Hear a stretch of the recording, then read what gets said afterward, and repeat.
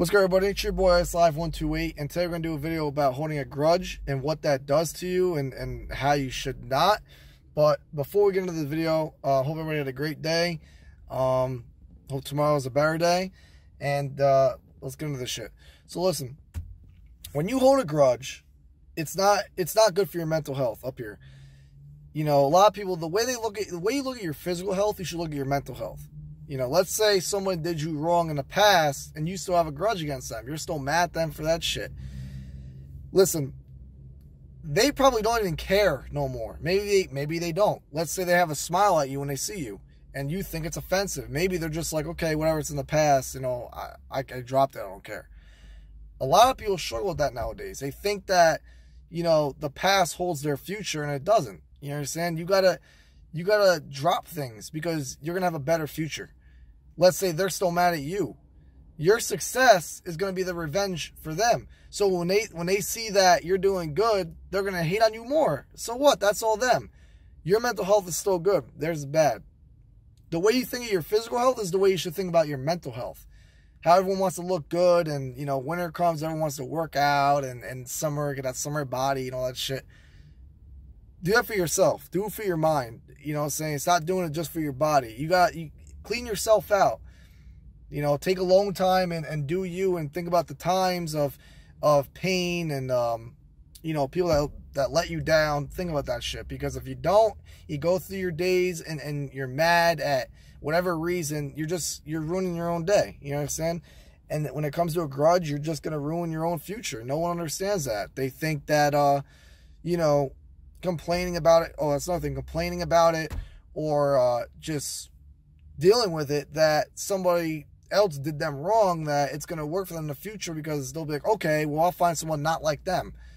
Well, you're kind of ruining it for yourself. You understand? Like, drop the grudge. Drop it. You're not going to get nowhere. It's just going to destroy you. You're going to get destroyed, and you know, your life is just going to be miserable if you let it be that way. If you let your life be miserable and you don't think positive and drop the negative shit, you're always going to be negative.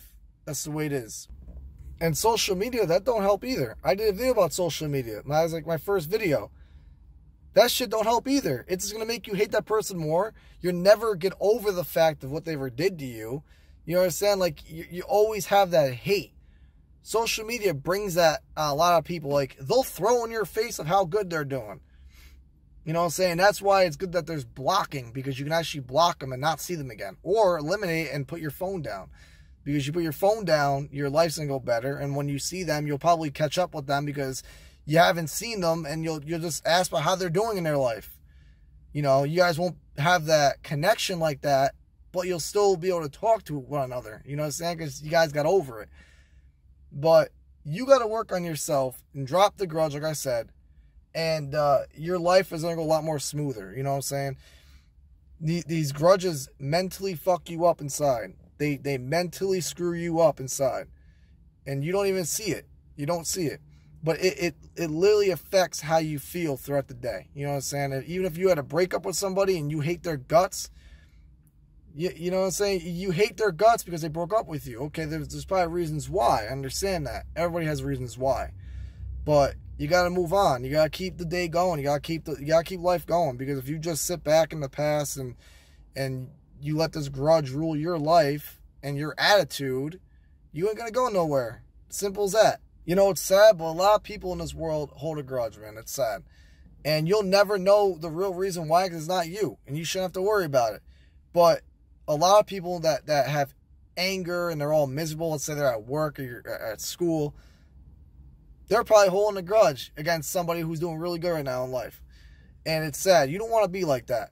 So I wanted to make this video quick for y'all. I hope everyone's having a blessed day. I love the support. I see it going up a little bit. And like I said, we're all learning together, man. We're all learning together. So everyone have a great day. Hope tomorrow's even a better day. And yeah, bro, always out.